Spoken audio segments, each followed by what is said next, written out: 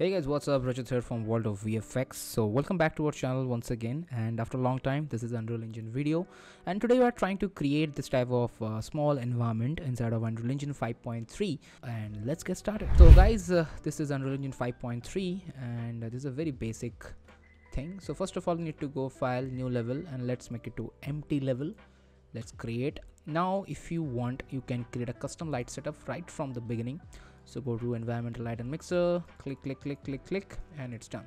So you have a basic light setup which is based on Lumen. So first of all, go to environmental height and fog, go down to this volumetric fog, check this on, then go to skylight and type real time and make sure this should be turned on. So what happened, whenever you just click Ctrl and L, you can simply rotate the sun like this. Also, we have a plugin called Good Sky. If you just go to this blueprint, you can simply drag and drop this blueprint so that you can instantly create some kind of amazing light setup. Just turn this off and let's see how much we have this. So basically this is a preset kind of thing where you can find n number of Skype's presets.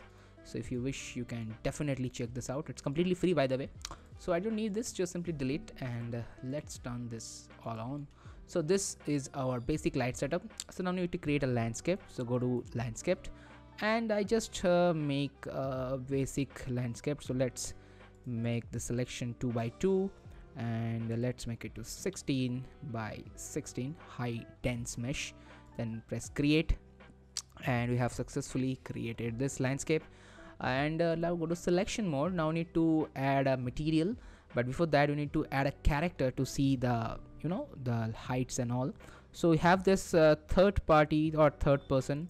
Simply drag and drop one character over here. So this will helps us to understand the basic size and all, how much you need to rotate, what I'm trying to say, the proper project accept ratios and all. So that will help us. So now I need to apply a material on this ground. So I'm just clicking here and material instance. So now you have this all materials. Simply drag and drop into your material properties just like this, and after a few seconds it will start applying. As you can see, it's applied. Also, I'm just changing the material with this one, and it's pretty nice. Yes, the scaling of the material, it's pretty decent. I'll always focus from this character, so it will helps you to understand. Now this is very fast moving, so I'm making it to 2. So now yes, this movement is pretty decent. All right, now I need to create a ocean shader. So just click here and need to type one called OCEN, ocean. You can find out the water body ocean, but we are not trying to create any ocean. We're trying to make one lake or river. So I'm just typing a river. This is called water body river. Simply drag and drop into here, and now as you can see, it start applying the river, and it's nice. So first of all, we need to change the motion or position of the river. So just change the position, and the river is very high dense mesh, so that's why you need to make it very precisely, and it's done. Select the character, press F to fit to screen. So now as you can see, it's already started looking real, isn't it? Start giving comments so that what kind of tutorials you guys are actually looking from my channel. So now before doing anything, you need to make a basic camera setup. So based on the character, we need to make our basic camera setup. So I'm selecting this as in my camera angle, and after that what I'll do, I'll just go to this option and go to add a level sequence, and then camera, and then just press save. And once you have saved, we will open one timeline over here. Now simply click this camera button, and you can find out it will automatically jump into your camera view. And I already dedicatedly created a video on the camera motion and all. You can definitely check them out. It's an amazing video and most highly viewed video on this channel. So now just make it to 30mm prime lens and make it to DSLR. So now this look pretty nice, and I'm just making it a bit down cinematic wise. And let's change the focus distance to some kind of this character. So okay, this area is now in focus, rest is in out of focus. So whatever we'll create, it will create from this camera angle. Slightly focus up, yes, and it's done. Also you can check the many settings like curve settings. It will basically change the height inside of the water, and this is a fall off and all. So if we'll just change it to 200. So this will change the water fall off. If you decrease it like 100, you can see the fall offs are changing based on your fall offness and all. So let's create something on this area. So let's jump from this camera view to normal view, and first of all we need to add some foliage over here, and trust me, it's very easy to create. So let's change the speed to, let's say, 5 once again, and it's, wow, it's too fast. All right, so now go to content browser once again, go to this foliage. So now you can create anything based on this. So first of all, I'm just clicking the static mesh, turn off this material instance. So we have these many trees over here, pressing all, so that whatever contents I have as in static mesh, I can see right from here. Also, I can simply select a specific option like European option. So now we have all these trees over here. So if you have nanite enable, just simply right click and you can simply turn on this nanite. So basically it will help you to obviously understand the materials in easy, or it will not lag your computer. So I'll select few trees like 1, 2, 3 and let's say 4 and 5. Simply drag and drop into here. So now it's automatic. It will take some time to apply because all nanite enable, and based on your GPU CPU it will take some time to apply, but once it's applied, it's completely working smoothly. So once it applied successfully, it will automatically did your autosave process. So now as you can see, it's applied over here.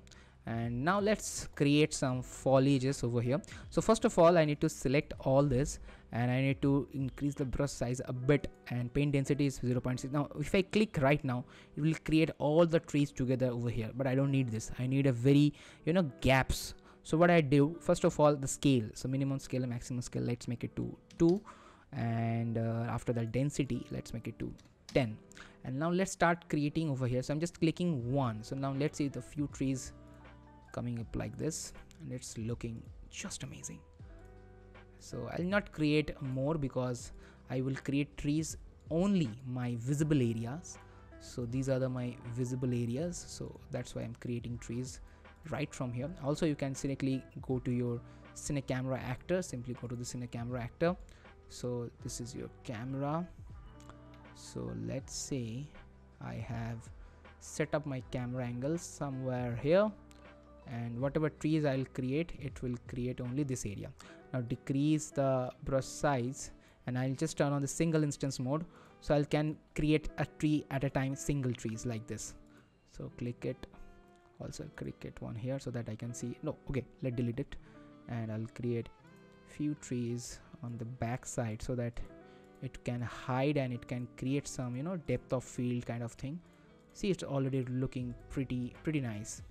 Going up to see how much tree I created over here. So I'm just creating few trees to make more depth, and it's nice.